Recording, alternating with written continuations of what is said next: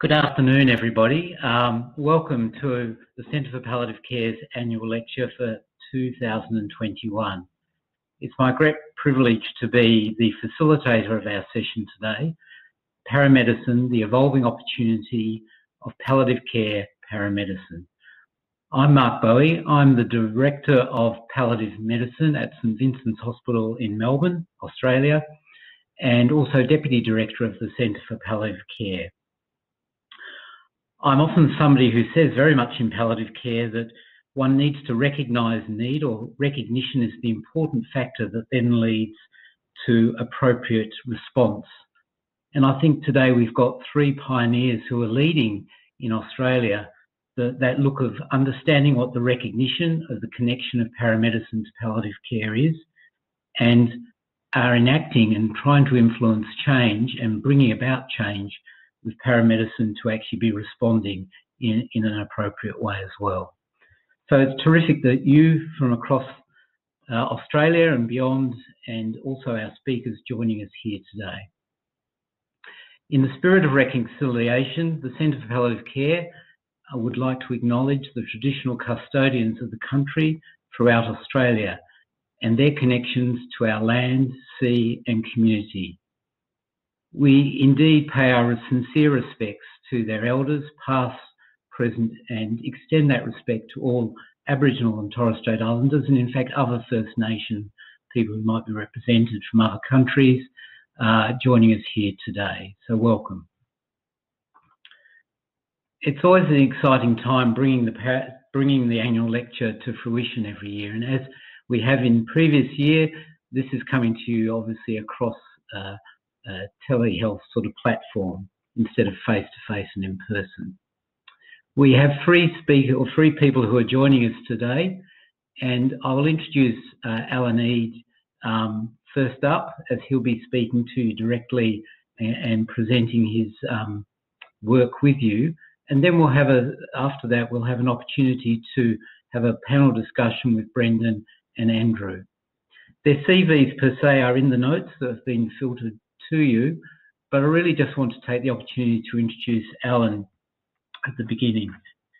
Alan, as you can see from his CV, is the Chief Paramedic Officer for Safer Care Victoria, which is really the quality and improvement arm of the Department of Health within the state of Victoria.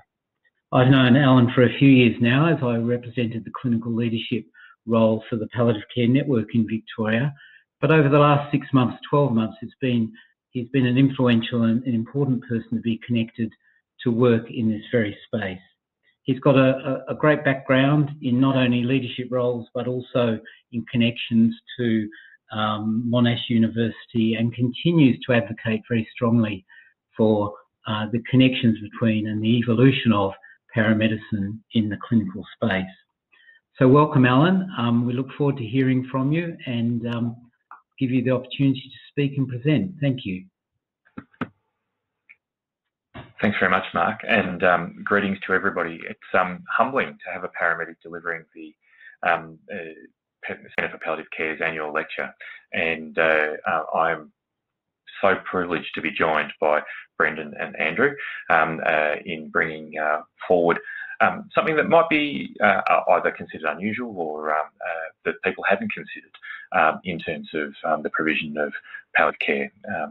So I'm going to join with Mark and my colleagues, and I'm going to acknowledge the traditional owners of the lands upon which we're all meeting and where we're coming to this particular event from. Pay my respects to elders past and present. The images and the material that's in the presentation are available from online, so if you feel the need to steal any of those images, I stole them from Google, and the attribution is in the speaker's notes. I thought I'd just start with how we got to where we are. There's lots of different perceptions about paramedicine, and in 1967 we had these two, Johnny and Roy from Squad 51. They hit our screens from the hit TV show Emergency, and they were a reflection of the current state of paramedicine, or paramedic practice as it was in the United States. The scope of practice throughout the 7 years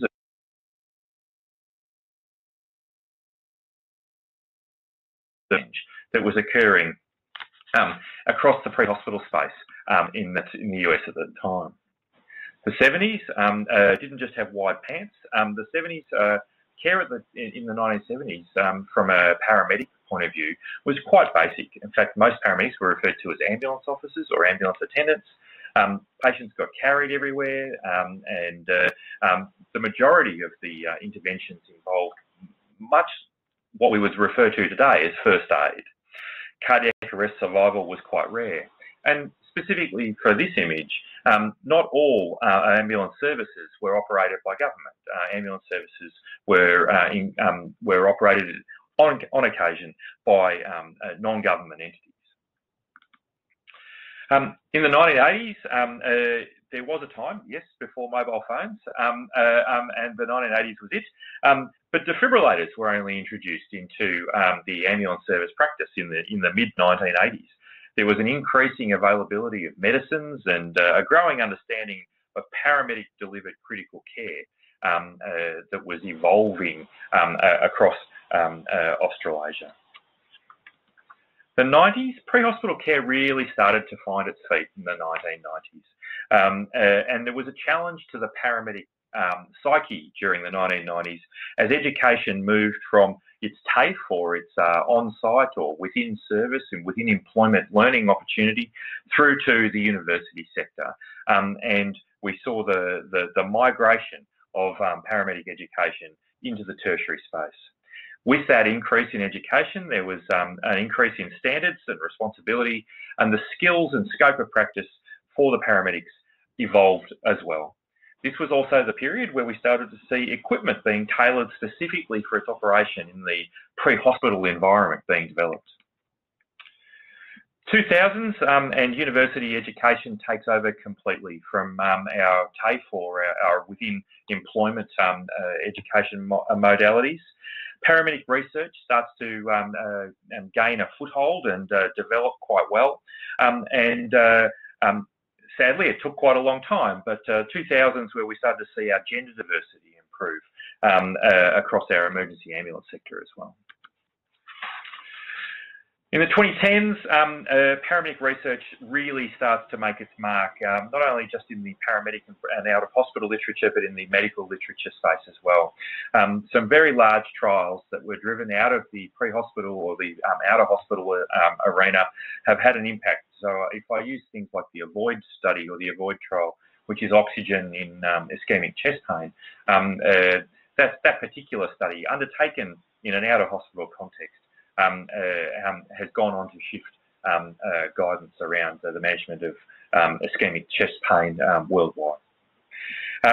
We also saw the migration of our paramedic-based care away from traditional emergency ambulance environments into private and event medical spaces. I suppose the biggest thing that people might find unusual is that paramedics weren't a registered health profession until 2018. So whilst nursing and medicine and many other disciplines have had registration under the Australian Health Practitioners Registration Agency, if there was an emergency in a small health service or in the community, the unregistered health practitioners would be summoned to support the patient in their most critical time of need. And then convey them to another registered health provider. It was an anomaly which took a very long time to correct, but thankfully in 2018, the paramedic workforce, on the back of their migration through the years, has moved on to join the rest of its colleagues and been registered. But some of the things that haven't shifted over the period of time is the model of care, and it really has been the same since Napoleon. We've been sending 2 people with a stretcher out to deliver services for eons, and it's almost never been challenged. Right up until today, the model that we use to deliver service as an ambulance entity, right, is 2 people and a truck. Now, we have stretchers that have got wheels and they may be electric and they lift themselves up and all these things have improved, but we're still sending that same service model out into the community to deal with emergencies. The patient assessment model has, however, evolved. That first aid approach, which began in the 70s, has migrated now. And the undergraduate education of paramedics across the board follows a medical, what most would understand to be a medical model of patient assessment. It's holistic. It takes into account the biopsychosocial needs of the individual, and it is very much more detailed than what we've seen, what was previously the case. So, in terms of the future, well, we're actually sort of into the future now, and paramedics are working in healthcare. They're working in roles that didn't exist 1 or even 4 or 5 years ago. They're working in places that are not an ambulance service. They're working in environments that have been traditionally undertaken by other practitioners of healthcare. As more staff have been needed for places for the performance of those skills. If I use the pandemic as an example, contact tracing and testing and vaccination centres are just one, or just a couple of those environments where paramedics are now actively engaged. We've also had a great opportunity to learn from each other, and we have paramedics working, emergency-based paramedics coming across paramedics who are working in the private or the event space not infrequently. It's a bit of a shift for the identity of the paramedic workforce. It hasn't been easy in some cases for them to get used to the concept that a paramedic can exist beyond the walls, if you like, of an emergency ambulance service. Because historically, that's been where everybody sees it. Paramedic equals ambulance service. But increasingly, that isn't the case. So traditional models of care are not only about life-threatening emergencies, but the evolution of our education in the paramedic space has been in response to the work that is actually done in an emergency ambulance setting on a daily basis.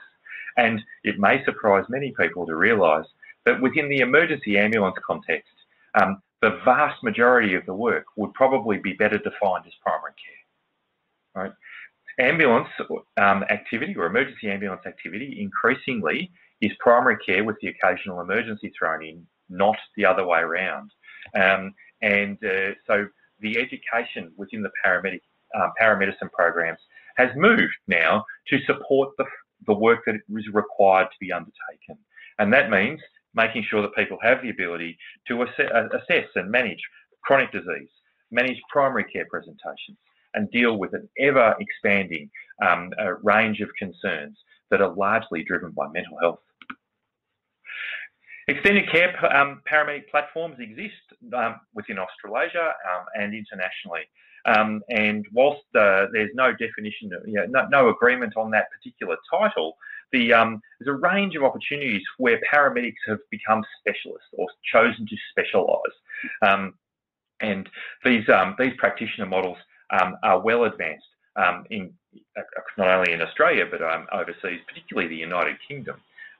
We have community paramedics that are born out of the North American model and expanding also internationally, right, that are focused largely on primary care, health protection, health prevention.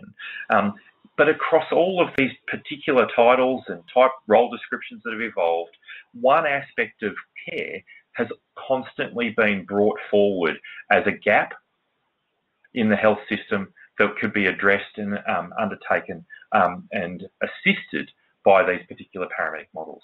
And largely, and that is palliative care. Extended care practitioner models have continued to evolve, and I would expect that is only going to continue to be the case. We have paramedics now working in corrections. We have paramedics working in as primary mental health clinicians. We have paramedics working in primary care through, be that our medical clinics or being community health centres and health services. An integrated model of care has been shown throughout all of these environments to be successful, to bring to coalesce a range of different skill sets, which brings the optimum opportunity for care of people in whatever context that they've been deployed. It's also elevated the opportunity for paramedics to utilise telehealth and to engage in referral of care away from, in many cases, and what would traditionally have been considered the normal destination, being a hospital. I've mentioned the event medical space. Private industrial and event medical coverage is probably the largest employer of paramedics outside of emergency ambulance services currently. But increasingly we're seeing that move towards the community health sector. And in all of these particular models, there isn't a transport component. The provision of care is undertaken at the place the patient is attended to, whether that be an event or whether that be in a community setting. And no longer is a paramedic attendance instantly a pre-hospital attendance, with the inference being that all paramedic patients treated by paramedics go to hospital. Increasingly, they are referring people away from health services, and that is diluting patients that are entering the health system, either spatially or temporally. We also have paramedics working within health services, and they are undertaking critical care transfers, not just between health services, but even within one. So from ED to the operating suite, or to the to radiology or the cath lab, etc. So models of care are changing. Traditional roles are changing. Emergency ambulance is not the only approach to paramedic practice, and transport is no longer a fundamental feature of paramedicine. Right? So I've just bashed a whole heap of known tenets, and I'm sorry about that. Just because things are changing doesn't make them wrong, but we also have to make sure that we're not just changing for the sake of it, and that what we are doing is actually making a difference and making things better. Throughout this, I've used the word referral, and I've used that deliberately because no one health provider can do all of the provision of care that an individual will need for their long-term community needs. It is always going to involve other parties and other players, and paramedicine is absolutely no different. Whilst the historical construct of an emergency ambulance service has been very independent, the new model of care in paramedicine is about engagement, interprofessional practice, ensuring that you are referring people to integrate their care. That is the current and evolving paradigm. So, in terms of the end-of-life discussions are something that occurs in a paramedic practice very, very frequently. They are usually, however, unplanned, no notice, and they are not a sign of a successful health system when this is where we have to have the conversation. So at this point, I don't have the opportunity to have formed a relationship. I haven't had the opportunity to understand the detailed social and medical history of the family and the individual concerned. I am reactive as a paramedic in this particular situation, and have to make very, very quick decisions whilst trying to bring calm and hopefully then comfort to the people who we are looking after.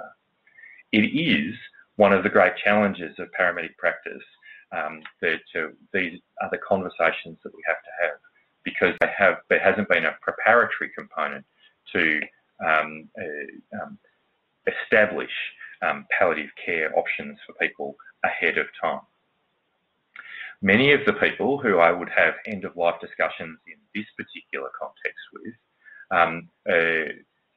I've probably been to more than once, and if I was to poll my colleagues or pull their attendance records, that there is a strong likelihood that paramedics have been in attendance to not only this person but to this family in the months, weeks, and even possibly a year leading up to this critical event. It is unfortunate that previously paramedics have found it difficult to engage with a conversation that would steer someone towards developing connection with palliative care service in the community early, so that this wasn't an unexpected conversation about end of life, but this was a very different experience, not only for the family, but for the attending paramedics when they arrive. So it's not all doom and gloom. The internet's been a wonderful thing. It's actually given us many, many images of paramedics doing what are reported in the news as amazing things. I just would like to reframe this. This is just being decent humans, and paramedics are pretty good at being decent humans. It's just that now there's a mechanism by which other people get to see what we've been doing for probably a lot longer than people would realise, is being decent humans and trying to bring kindness and humanity to the patients that we have interactions with. But the general emergency ambulance experience is limited. General emergency ambulance experience, there's an anxiety around end-of-life care, with education being limited in some aspects for the paramedic clinicians. There is some anxiety from the practitioner, and that is therefore reflected to the provider, to the patient. So the lack of confidence, mostly, sometimes lack of understanding around symptom management is real, and was an area that has been targeted. Mark's undersold himself, I must say, quite significantly, his impact in Victoria, but it was an area that needed to be addressed for the elevation of the paramedic workforce, which I'll get to in a minute. But this is a non-specialist palliative care service. This is a generalist health clinician trying to do good. This isn't a long-term option. This isn't this is insecure in its connection to the community palliative care service. But this is what is available 24/7, 365 across Australasia when every other option is exhausted. Paramedic involvement in palliative care through the emergency ambulance space is always going to be that fallback option.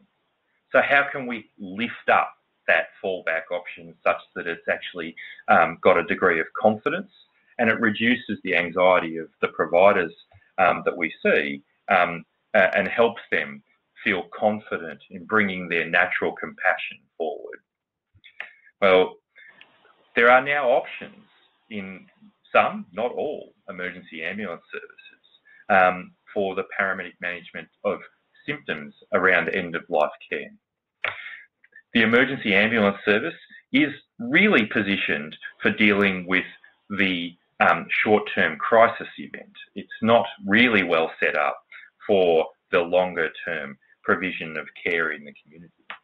But what it does bring forward now is a mechanism in the Victorian context for deliberate connection with the local community palliative care service, for the shared provision of care using telehealth models, for the use of the paramedics as arms and legs and eyes and ears within the patient's home to communicate with the palliative care provider and work with the available medicines that may have already been pre-planned with the patient at their home, and the available medicines and infrastructure within the ambulance environment to bring that weight of care to support individuals who have had symptoms that have got out of control or have found a need for ongoing advice that they haven't been able to realise another way.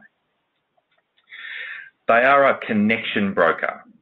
Paramedics are a very good connection broker, and this ensures that the right option for care can be brought to that patient wherever they happen to be. And in the event that that happens to be a transfer away from their residence or their home, because that might be the right answer, it might not be to an emergency department. It may be direct admission to hospice care or something similar, if that was deemed to be the right answer. Right. The challenges? Well, everything from the previous slide. We have to build this capacity.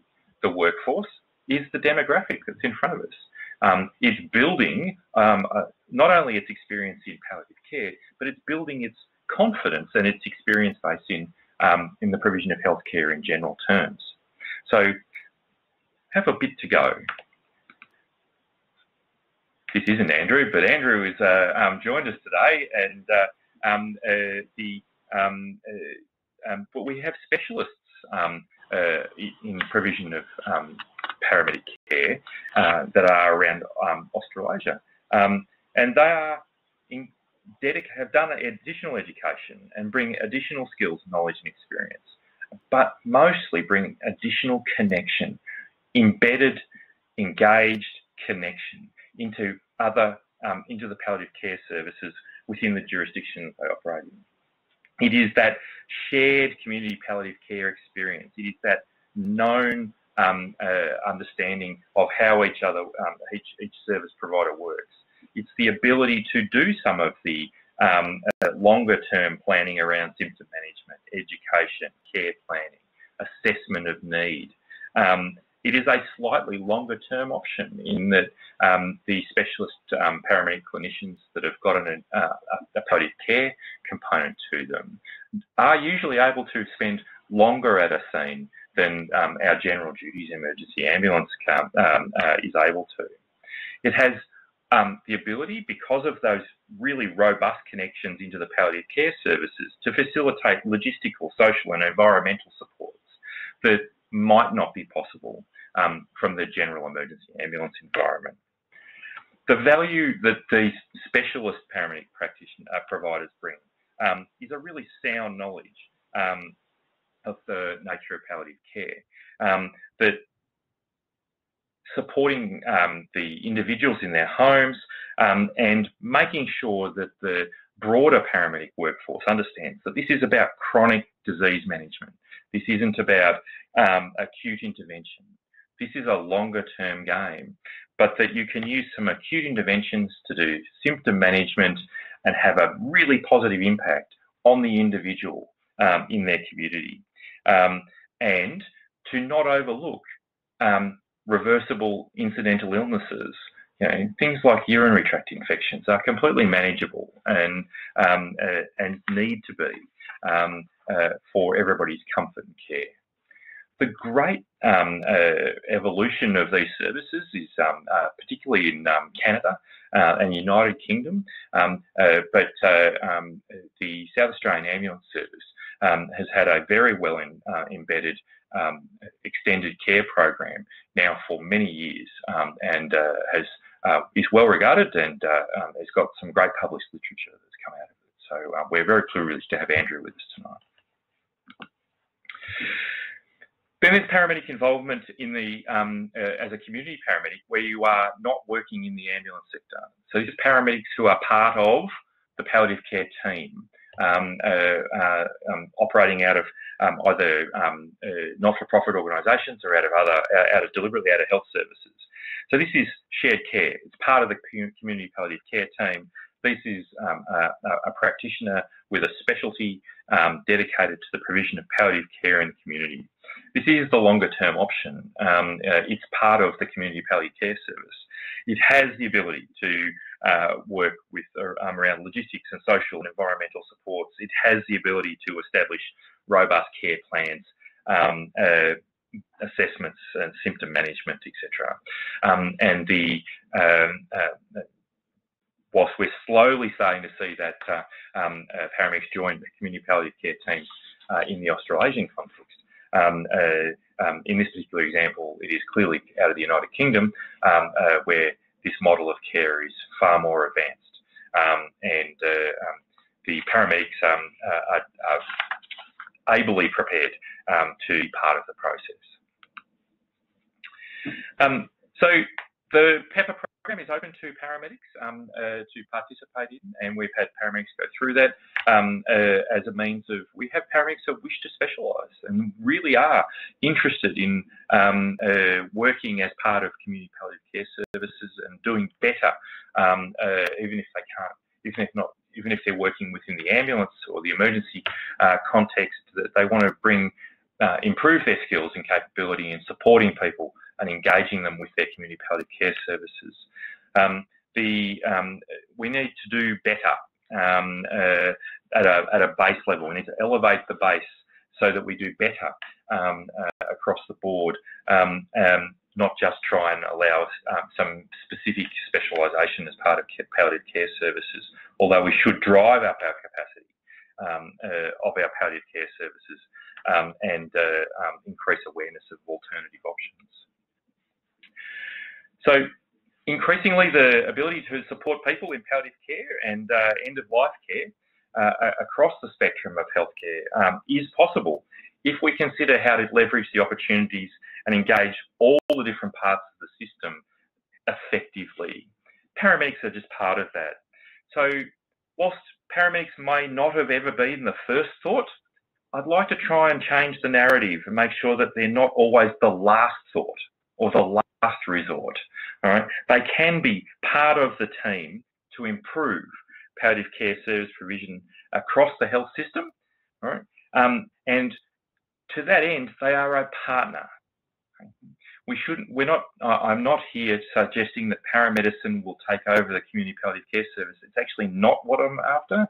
I think that we need to do better when the community palliative care options aren't immediately available and we are sending an emergency ambulance response. And I really think that we have a workforce that can join and contribute to being specialists in the provision of palliative care in the community. So thank you, Mark, for the invitation. Thank you all for your attention. And I am most grateful for your time this afternoon.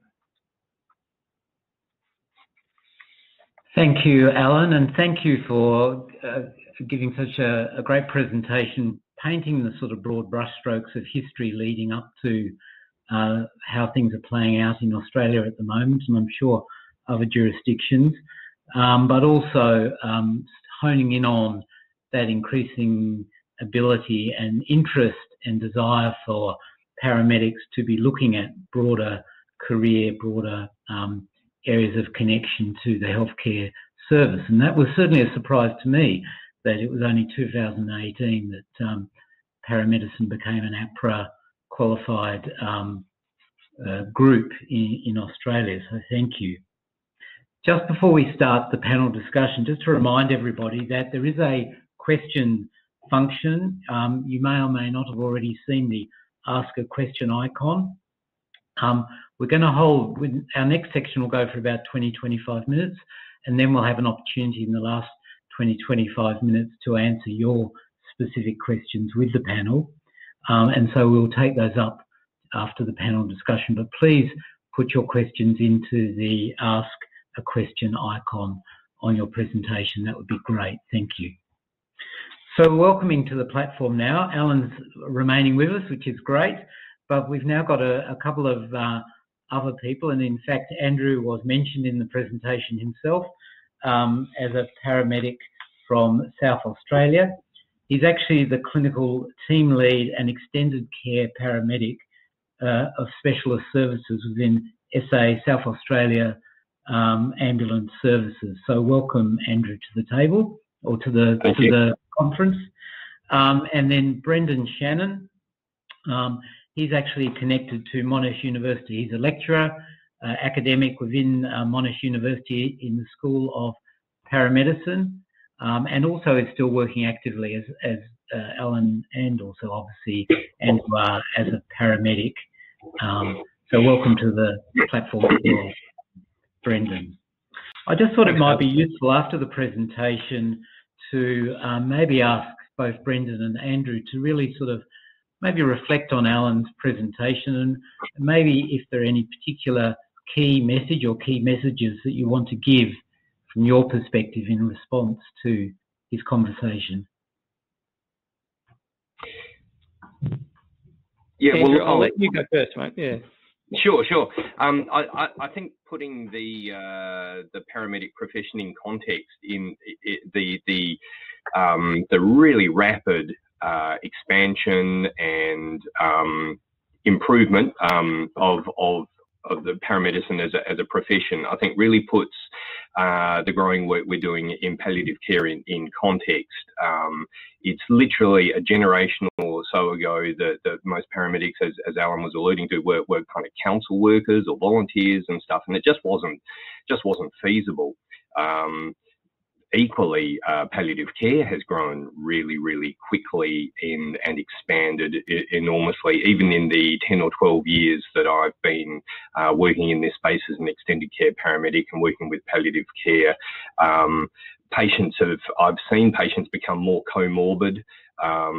The range of terminal conditions which palliative care are assisting with has expanded enormously. So I think it's a really neat conjunction of the improvement in palliative, the expansion of services palliative care offer, and the better equipped paramedics to come together and meet that.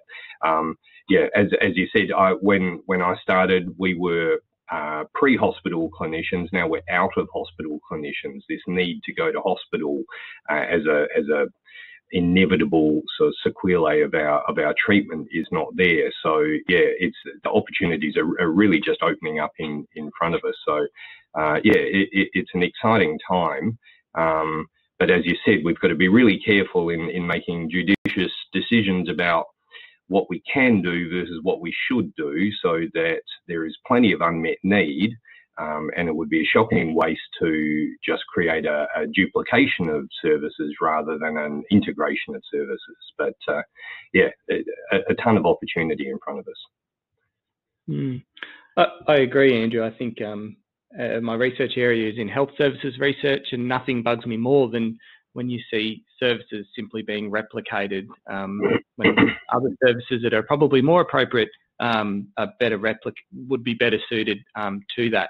So, and I think that's, for me, reflecting on this in the last couple of days about what would be the key messages. And I think Alan stepped on two major points that are really important. The first one is that it's about the value add that paramedics could provide to existing services. We're currently undertaking a project around community paramedicine and all the different things happening across the globe in that space, and collating all the expert opinion together. And the underlying theme to that has been palliative care has come up as being unmet needs within these communities. I'm talking across countries from Canada, UK, Australia, New Zealand. There's a central theme about the lack of service provision for that 24/7 hour care is needed, but it can't always be met. And the fallback is the emergency call taking system and then paramedics. So I think it's about the value that paramedics with specialisation could add. And the second part, which is near and dear to my heart, is the integration of paramedics within existing community palliative care services. So not taking over other people's role, but being another workforce that could help these services to deliver timely care to patients that are under their provision. So I think that's two major points that I've seen, but you know, it's rapidly evolving. Alan's taken us from where we started to where we are now, and it's really been in the last 10 to 20 years that we've seen that uptake. So I thought that were two of the most salient points that really hung home to me. Great, thank you. Alan, I'm just wondering, you mentioned that, you know, obviously moving beyond the transport option as being the model of care, and that whole integrated care model. I'm just wondering, I mean, who or how do you influence change? It feels at the moment, or it's been a sort of piecemeal sort of process, it's gaining momentum, but who fundamentally is going to be the one that will then see this change be enacted sort of more universally across kind of Australia? Does it remain within government? Is it in state? Is it the private sector? Where does that sit? There's a range of different approaches to this one, actually, Mark. So, if I was a paramedic working in a public sector environment, so an emergency ambulance environment, then I need partnerships. So I need the ability to actually connect my patient into the community. And so, if that mechanism or those referral pathways don't exist, then I'm going to find it really, really difficult. So the emergency ambulance sector is really, really keen to engage with primary and community health services at the present moment in time to increase the ability for those connections to exist so that that can occur. If we look at the mechanism or the way that healthcare, hospital-based healthcare is going, there's a strong push from across not only the Commonwealth and the state-funded entities to move care closer to the home and into community, into primary and community health services as well. So the current sort of alignment of where the emergency ambulance sector is heading is well and truly joined up at this point in time with the greater direction. There's more work to do to improve those connections and make them work effectively. But I think that we actually have pretty much all the parts of the system hopefully trying to get to the same end goal. Our health system in Australia being complicated, we've just got to overcome that aspect.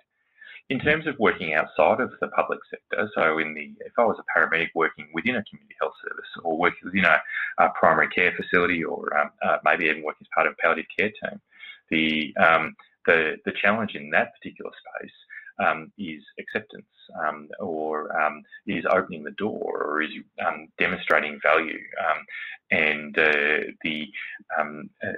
So if I'm in that environment, then I don't have a transport mechanism. I'm already in a non-transport referral environment, and it's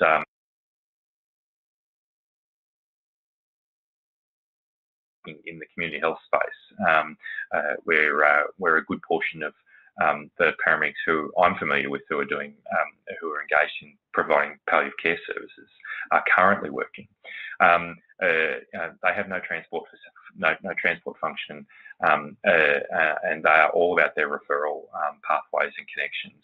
And they find it easier if they're part of an established community health service, because the health service has referral arrangements that they can leverage, as opposed to having to try and find referral options if they were working in the public sector. So our paramedics that are working outside of the public sector at the present moment have actually got better referral options. Right. And I'm just wondering, Andrew, then in your experience over the number of years, have you seen some of those options come to fruition within South Australia? You seem to be sort of further ahead than most of the other states. And Yeah. I think to follow up on what Alan was saying, I think some of the drive that will see paramedicine more involved in palliative care is also an increased desire from the community and from advocacy bodies, that there are still people that are sadly dying in hospital that's not what they want. They want to die at home, and I think this is where paramedics offer an area of specialisation that we're not always aware of ourselves, that we have a scene awareness, we have an ability to walk into a pretty chaotic system. We never have the home ground advantage. This is every paramedic, learns these skills to walk into a foreign environment with people they've not met. They have to build a relationship really quickly, establish what is required, what's going on, and formulate a plan. That ironically is exactly the same as most jobs that paramedics do, just transplanted into a very different mode of care, because typically we're always working. I think of all clinical care as being either of a curative intent or a palliative intent. Now, ironically, emergency paramedics work basically exclusively in the curative intent. You don't go to a vehicle accident and ask someone what are their goals of care. They want to get out of the car. They want to be saved. There are differences there that need to be accommodated with education, because that is quite a thing to get used to. But yeah, as the community push for more palliative care in the home, I mean, hospices absolutely have a place, and hospitals will always have a place. But that's an area that will not be treading on anyone's toes. That especially in the middle of the night, we bring, as I say, scene awareness, scene safety, scene management, governance around moving drugs and stuff around in the community, securely and stuff. There's a big place for that. Thank you. I guess, Brendan, I'm just wondering, and following on from that, I think Alan mentioned in one of his slides that sort of increased education standard brings about increased responsibility. And I'm just wondering from your perspective as a teacher, what that sort of means to you, but what do you think it sort of means then, I guess, that increased responsibility that education brings? I think as an early career academic transitioning from industry into this space, what I've found is that it's different with paramedicine purely because we are still in our infancy compared to other professions such as medicine and nursing, is that it's the industry that seems to drive the edge at what is coming from what is being provided in the education.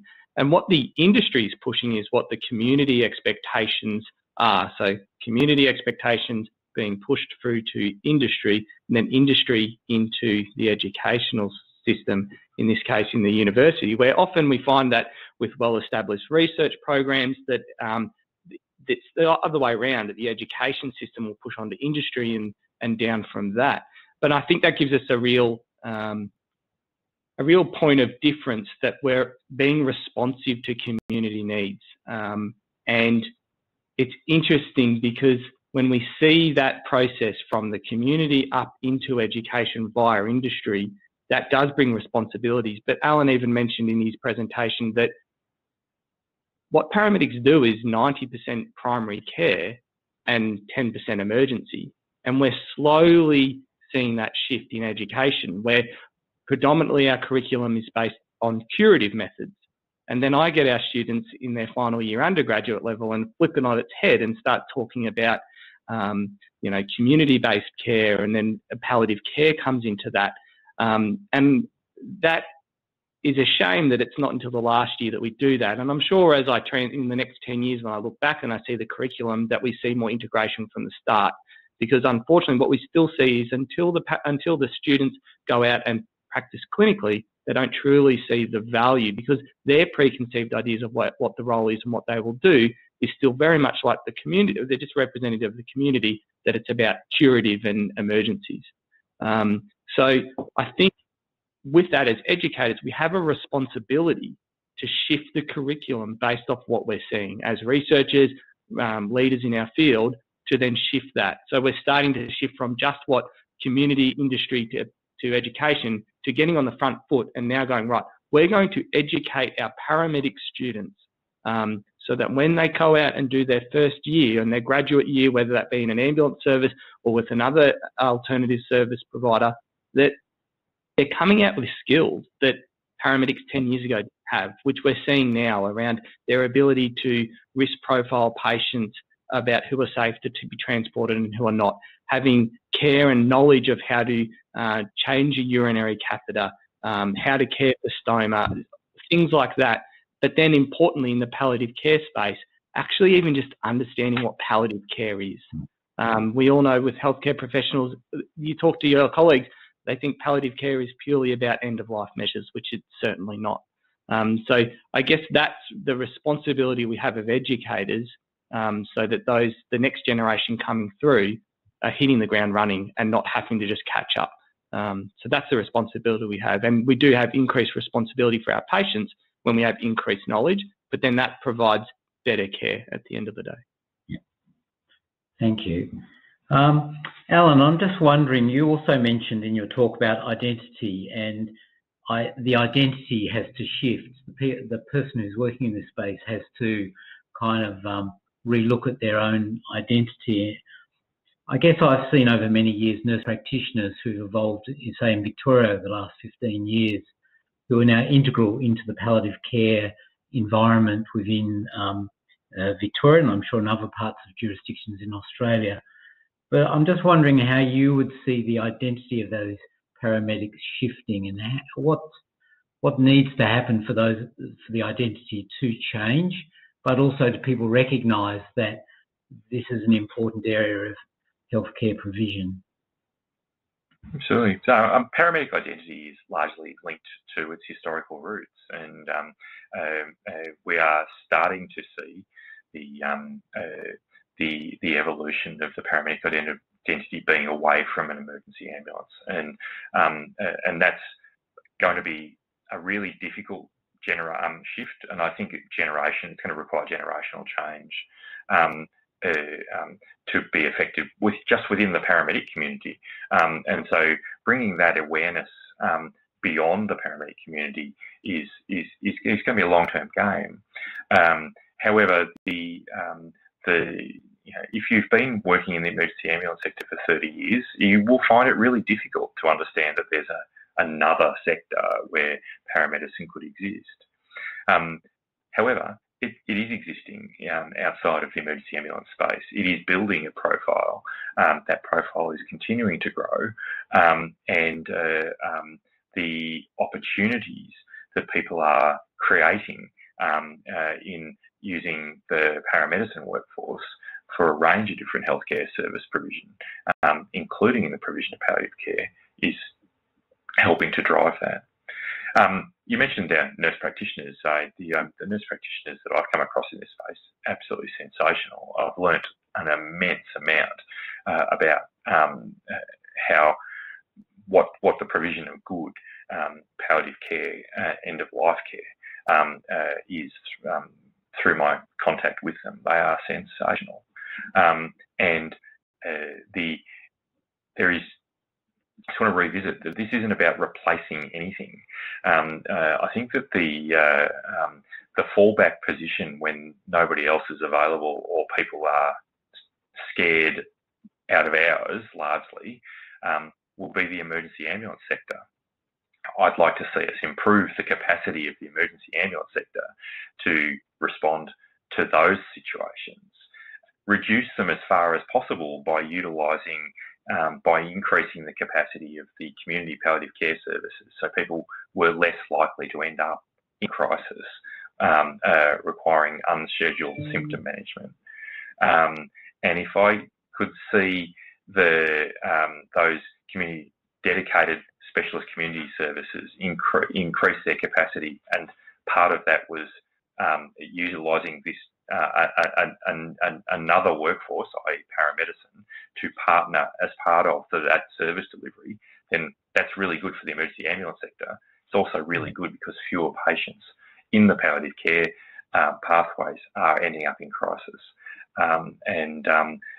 So I think it's a win-win. We increase the capacity of the emergency ambulance sector to support these patients if and when they come across them, but we increase the capacity of the palliative care services because we've given them another workforce that they could draw upon to become specialists in this particular area. That's where I'm seeing it. I'm not suggesting for 1 second.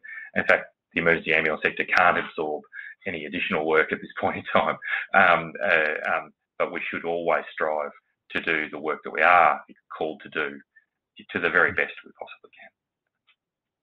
Thank you. And I just wonder, Andrew, yourself, as somebody who's worked clinically in this more emerging sort of fields, has your own identity as a paramedic shifted in that time?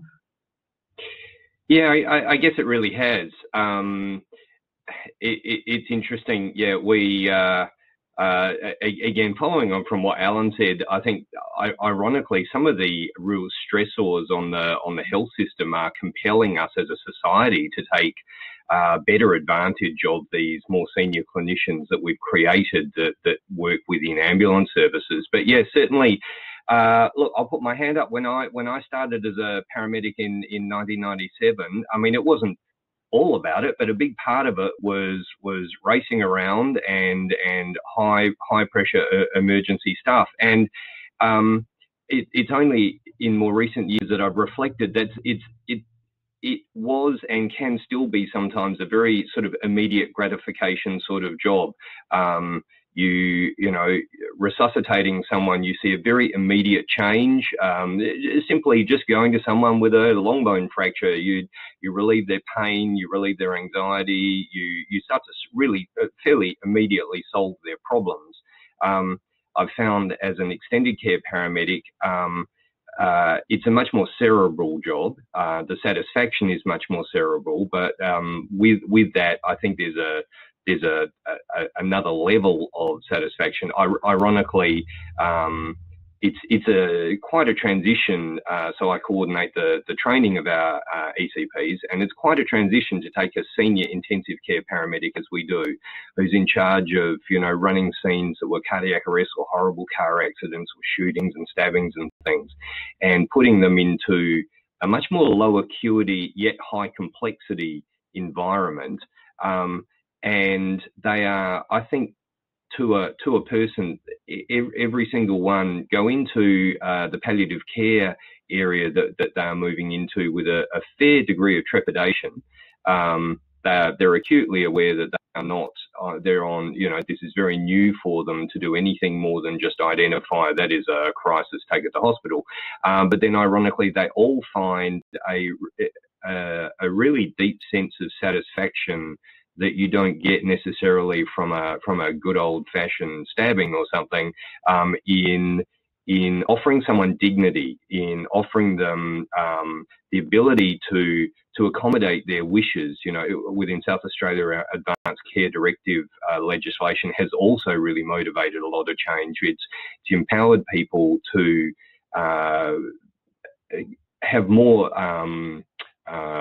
determination over the outcome of their situation, and whilst it takes a while to get around to the fact that, you know, it's a life-limiting illness that you're managing, and it is going to have an inevitable outcome. If that can be done with dignity, in particular, it's a oddly satisfying element of our work for someone that was all about studiously avoiding and fighting off, mortality previously.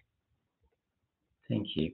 Look, that was leading me down a couple of other questions from what you were saying, Andrew. And I, again, thinking about advanced care planning, but also thinking about what is satisfying about this shift. And maybe as we wrap up the panel discussion, just to hear from all three of you as to what really kind of keeps this sort of passion and determination, what gives you that satisfaction in the roles that you're participating in driving the connections between palliative care and paramedicine at the moment, as well as those broader career shifting notions of responsibility. Maybe Alan, you're the go-to person. I mentioned in my presentation about paramedics, they were feeling a little bit anxious about dealing with people with primary care. They just defaulted to guideline 1, be a decent human. For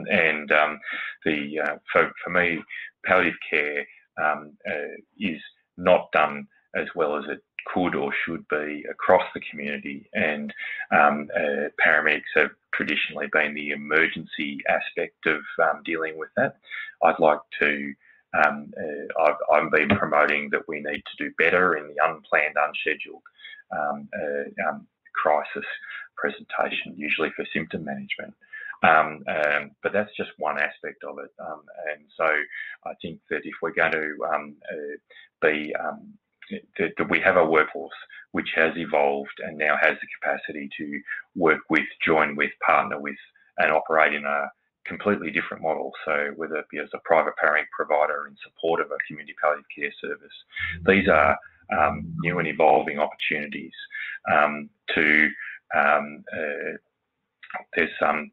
One of the comments in the chat is about a really experienced nurse practitioner that's how can I do out of hours work in partnership with a paramedic, because the community service won't go out of hours. These are models that absolutely I think we're going to see evolve into our future, and it's selling up that there is another workforce that is used to working in people's homes. In fact, is more comfortable in people's homes than it is in a clinic, and that be the paramedic workforce that I think that we can leverage to improve palliative care across our community. And I think the sign of a decent civil society is how we treat people, as they are moving towards the end of their life. And this is just one way I think that we can improve that. but it's going to be a collaborative and a partnership model. Thank you. And maybe just from Brendan, what sort of drives your passion in this area for change? Mark, I've discussed this with you briefly in the past on a PEPA course, and I've done some really great jobs that are associated with palliative care and end-of-life care in particular. But I've also done jobs in retrospect where, while I did the best with the system and the situation that I had in front of me, it always racked me with guilt that I don't think I actually provided that person as much of a dignified death as I could have, had there been different systems and, for myself personally, more specialist knowledge on it. So the most meaningful work that I do isn't necessarily the skills that I provide. It's the most meaningful work I do is when I feel like it's had some form of purpose, that I've been able to connect someone through with another service, but not only that, the patients that I routinely will follow up on. And it's just one of those areas that you go, oh, we could be doing so much more for it. So I could just wait for someone else to do it, or I could actually put my best foot forward and start to try and provide research, provide systems so that it is better for those that are coming through. And, you know, the opportunity to do the PEPA course and then undertaking PEPA placements is certainly something that I'm looking forward to do. Right. Thank you. Look, and that's a good segue into our questions from the audience today. And there's been quite a few comments coming into the inbox just congratulating people on this work and also the work that you're doing and so forth, which is great. But specifically then, there is a comment mentioning about community palliative care teams and working with them, and how would you envisage, or are you already envisaging how this is going to be happening, how it happens at the moment in that sort of working with? Who'd like to take that? I'll have a go at that. I'm really enjoying blurring the lines of what paramedicine is. While we were just emergency clinicians transporting to hospital, we could be very discreet and probably unfortunately had boundaries around us that weren't really particularly helpful as we expand. So, you know, either a paramedic goes or a nurse doctor team goes to someone's home, or, you know, they're very artificial boundaries. I think there's really a place for the concept keeps coming up, integration. What about an extended care paramedic nurse practitioner model together? I've actually had the director of an emergency department say that just in a general emergency department, they felt that they could absolutely, in a country centre, they could absolutely accommodate an ECP and a nurse practitioner, and felt that there would be no overlap at all, which actually surprised me a bit. But yeah,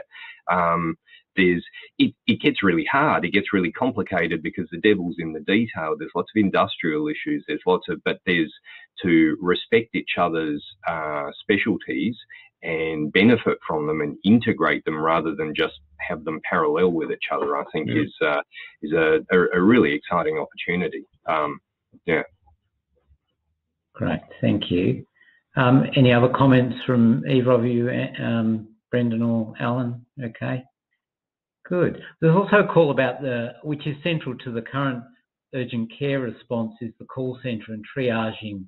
Can you talk to the sort of ways in which people can be identified if and when they're on a palliative care program, or if and when they need palliative care rather than escalations of care, maybe in the triaging processes?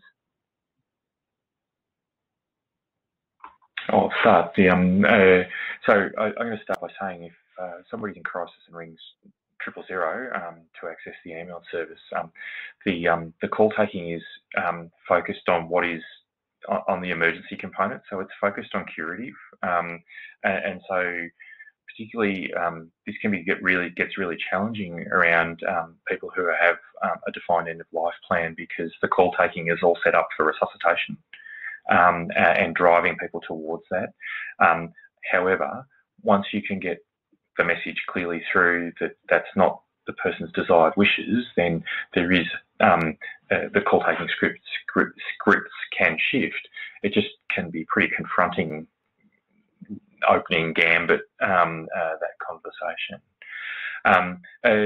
But if a person is in crisis and isn't able to access assistance from their community providers, then the ambulance service is always going to be a default option.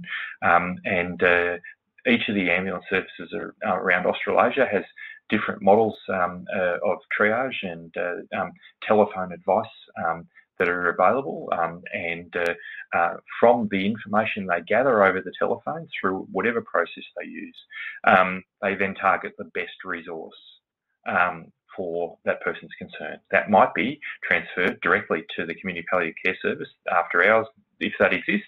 It might be send an emergency ambulance. It might be send a specialist paramedic. Whatever makes the most sense and is available within that area to service the need of the individual. So there isn't one straight answer for that particular aspect, unfortunately. The one thing that can happen, though, is that no matter where the paramedic has come from when they arrive at the home, they absolutely will want to engage with the community-based or specialist palliative care service if it's available to them. So they will try and make contact with them. This is not a we do it this way thing. This is okay, there's a plan here for this particular person. All right, let's see if we can follow their care plan. Let me see if I can get their treating clinicians on the telephone and work out what is the best approach for this particular individual. They can use medicines that have in all jurisdictions. They can use medicines that have already been prescribed for that person and have been dispensed to the house. I'm being very particular with my words at this time, but they really do aim to engage. So I think there really are some options that can come from having. You might end up there by 000, but the ultimate aim is that the paramedics are providing care in partnership with the community or the specialist palliative care service, so that it's connected and it's appropriate for the person, and it follows their care plan wherever possible. Great. There's a question also, it talks about that it seems at the moment that it's emergency ambulance services, the palliative care componentry is sort of added on to the current model at the moment. It's a new addition to the skill set. Are there other options or other models which have been tried either in Australia or overseas that take other approaches or different approaches, maybe where the paramedic is more partnered?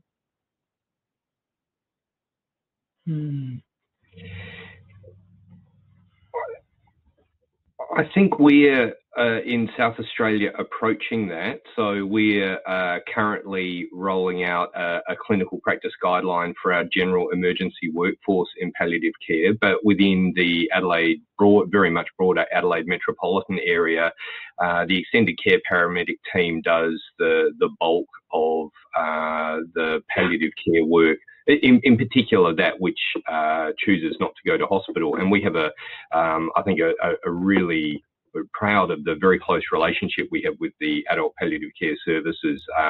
They are central in our training of extended care paramedics, and we, until recently, offered exclusively provided their after hours home visit and assessment capacity.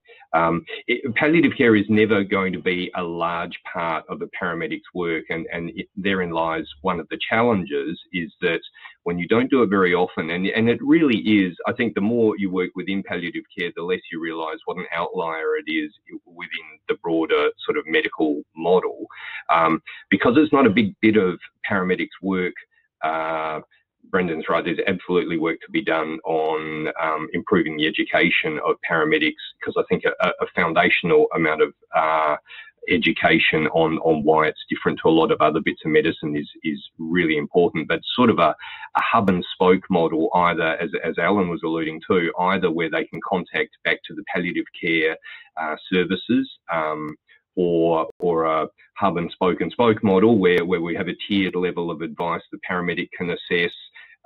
We're working on a model where they will then contact our extended care paramedics, rotate through our communication centre. So there's always someone that talks paramedic that they can talk to, that has is much more familiar with palliative care. Again, it all comes down to that integration and a recognition of specialties, but also a recognition that it might be an acute episode, but it's an acute episode in typically a very chronic illness, which has a particularly strategic approach to it. Yeah, there's certainly more than one way to skin the cat, though. Yeah. And look, it might lead on to this question, actually from somebody who works with a national in-home care provider, so not necessarily specialist or generalist community-based palliative care. Just asking if you've got any examples of working with people who are in these populations that aren't necessarily connected to particular palliative care services. Are there,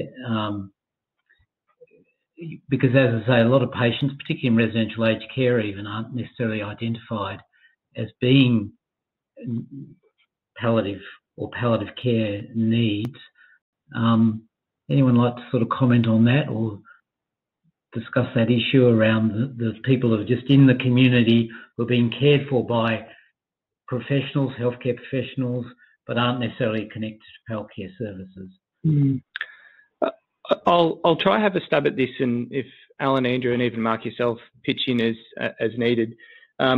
That question to me really aligns with the experience of what we're seeing with the more established community paramedicine or community paramedic programs internationally, in particular in Canada, that are integrated very well. And the difference with the community paramedic over the traditional form that we think of with paramedics is that they're proactive out in the community. They're identifying patients that they know have chronic disease. So that these paramedics are generally used in small, isolated, rural communities to start with that know their community intimately. They know what the service needs are and also what the lack of service provisions there are.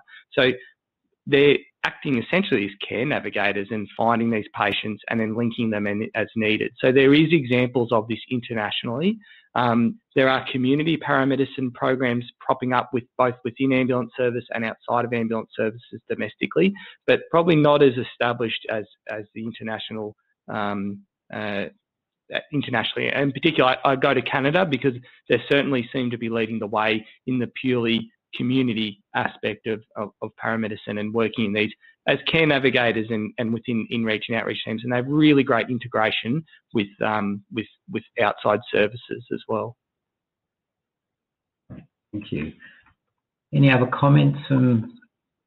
Yeah, just on that, I think that speaks also to the value of initial training. One of the really central areas, concepts of palliative care is identifying the terminal phase of a terminal illness. It's a really, look, I'll be honest, it's a really scary concept. You don't want to get it wrong.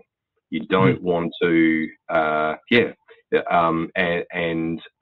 so we find ourselves doing that quite a bit in aged care facilities here in South Australia. They are great at what they do, but what they do is day-to-day care. They don't do acute deterioration. They're not as familiar with it necessarily, so benefit from assistance. And again, this is where an ambulance service can commonly provide the sort of a rapid response in the matter of minutes rather than hours to assist these people. And it's not uncommon that we will identify someone as in a terminal phase of a terminal illness, and effectively then and there enrol them or gain assistance from palliative care agencies and or GPs. GPs are also getting pulled into this a lot more.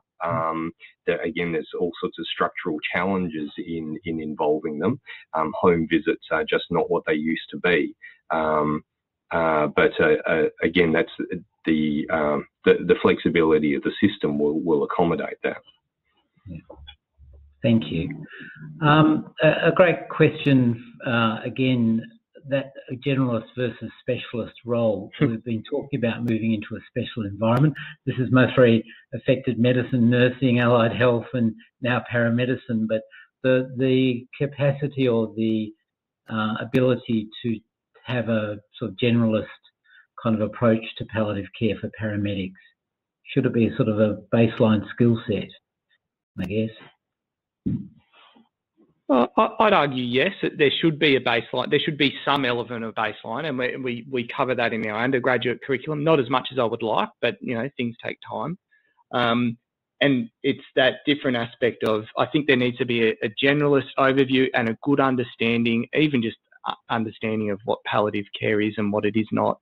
And then I do believe as time transitions and we are evolving as a registered health profession, that there should be specialist paramedics purely dedicated to palliative care, or at least have that integrated within their specialist program. We see that intensive care paramedic specialisation, we're seeing community paramedicine and extended care specialists such as Andrew, and there should be a significant proponent of that in palliative care. So I think that there needs to be both a generalist broad view and then overall there should be specialist roles as well. Great. Thank you. A couple of questions from one of our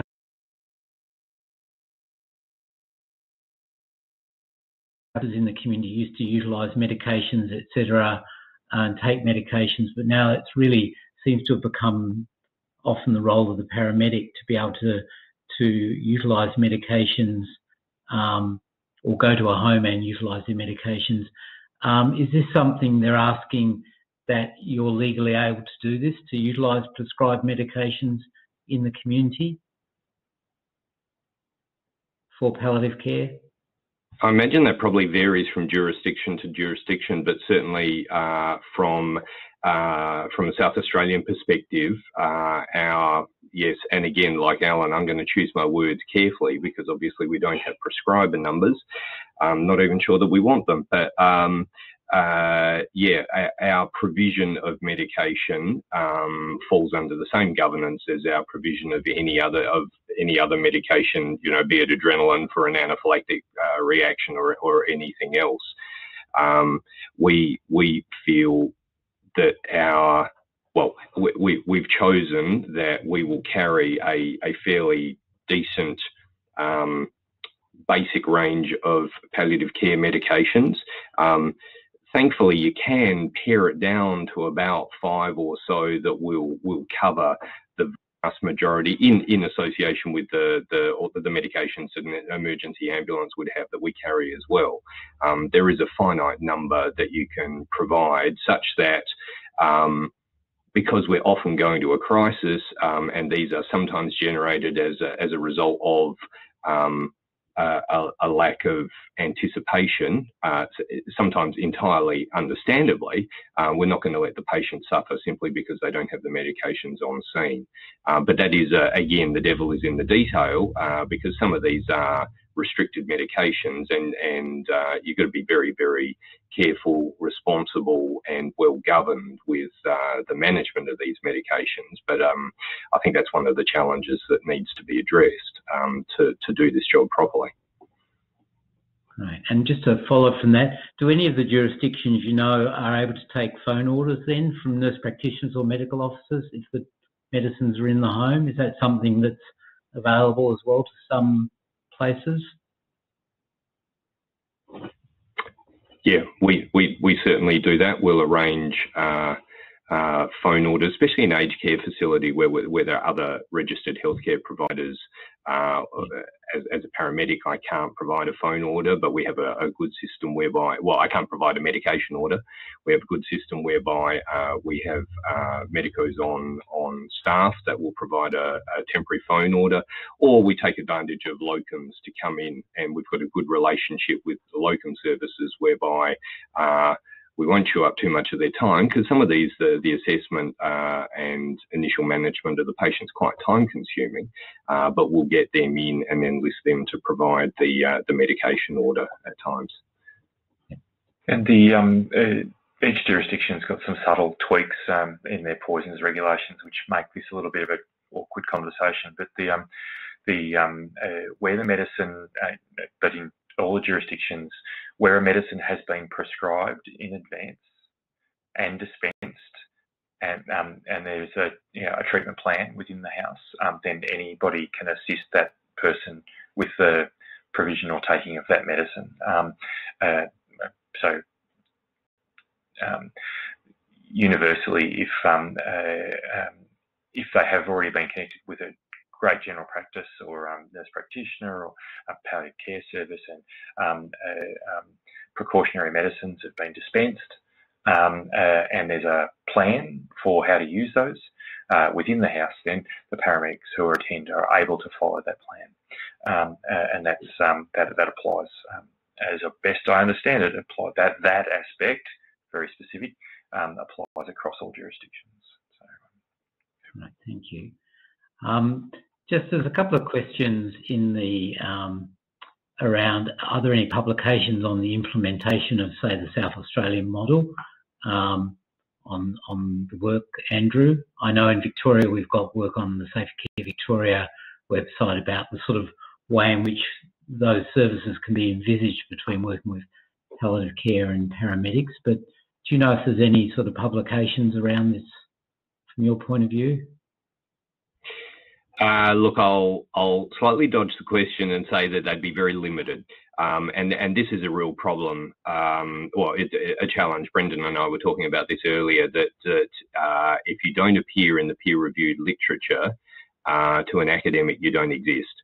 And this is one of those challenges that we're still overcoming with a really rapidly evolving profession. I'd take the challenge on just about any other profession to see it evolve at the pace that we are, and that is an area where we are, to be honest, playing catch up a bit.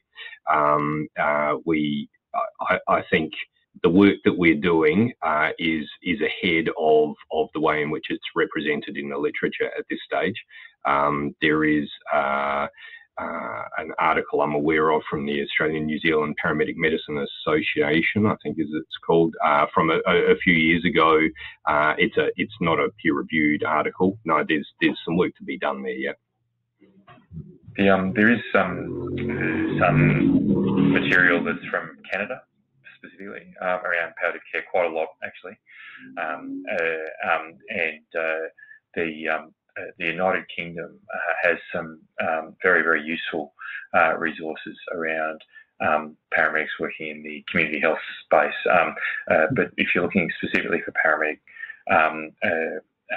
including evaluation of service, then Canada has got the greatest literature base, and I completely agree with Andrew. Whilst our research base is improving, our publication base has got a way to go to support our evidence. Everyone's too busy doing. It was only just in the last week there was a systematic review done by Madeline German. I apologise if I've mispronounced her name, but that would be a good place to start. So that should be quite easily found. Just paramedic and palliative care, and there is literature out there, but it is all very early stages. Yeah. Look, one of the interesting things I had from my scoping of a lot of this work was, I used the word recognition right at the beginning of the talk today, and it seemed that in most jurisdictions around Australia, in any governmental strategic planning or frameworks to provide palliative and end-of-life care, the recognition of the paramedic role was not there. It was invisible. I think I saw one line in one document in the Tasmanian system. So it feels like there's a long way to go. And you're right, the people that are doing aren't necessarily getting to the table to influence those processes. It's on the way, but for example, I mean, so when I started in 1997, it was a diploma, effectively, run within the ambulance service. I've seen it turned into a degree. I've assisted in the construction of a master's degree. It is only really just now that we are breeding our own PhDs. Madeline's doing a PhD candidate at the moment. So yeah, it's definitely on the way, but more on the cusp at the moment. We've got to own that publication ourselves as a profession. Yeah, thank you. Look, we're getting lots of comments. We're coming to the end of our time. We've had lots of comments just on situations where there has been this collaboration and some of the issues and difficulties. But I just want to mention one here about a patient who died recently, and who's the person, thank you for sharing this with us. Her husband died from cerebral bleed and subarachnoid hemorrhage, and the patient was transferred obviously to a metro hospital 4.5 hours away, and indeed the movement back from the metro hospital back into the rural sector was facilitated with the paramedics while the patient was still intubated to the community setting, which was, as I said, 4.5 hours away, and then extubated at home with the patient and family back in their home setting. So I think really it sort of gives an example of how things can be facilitated in an appropriate and timely way, even if it's a rapid change or shift where this has to be facilitated. So I think there are plenty of examples where the effectiveness of paramedicine and paramedics within the community sector influencing the outcomes of preventable admissions and readmissions and necessary discharges is increasingly happening. It seems like you guys, as many others who are most probably online today, are shifting it from being ad hoc and unsystematic to focusing on the systematic, and to bringing it to be a part of most jurisdictions business as usual, in the sense of the work that should be expected or anticipated with good education, good training, but also influencing the structures that frame quality care for the paramedics. So with that, I think it's very timely to thank all of you, Alan, Andrew and Brendan, to really thank you for your excellent presentations, excellent discussion, and particularly from the number of questions and comments we've had in the inbox, really to say thank you to our audience for their comments. Really just to also add to this that as we come to an end, I'll just go back to the slides. We will have a questionnaire, 2 questions coming up at the end of the presentation today. Let me just go to there. Okay. So really to say a thank you to our audience. Thank you to Alan, Brendan and Andrew. And there were a couple of exit poll questions will come up on your screens as we finish. So this has been a tremendous afternoon. It's edifying to make the connections and edifying to see the opportunities that exist for all of us in facilitating and bringing this work to fruition. So thank you, everybody, and stay tuned for our next hot topic and our annual lecture coming in 12 months' time. So thank you. Thanks, everyone.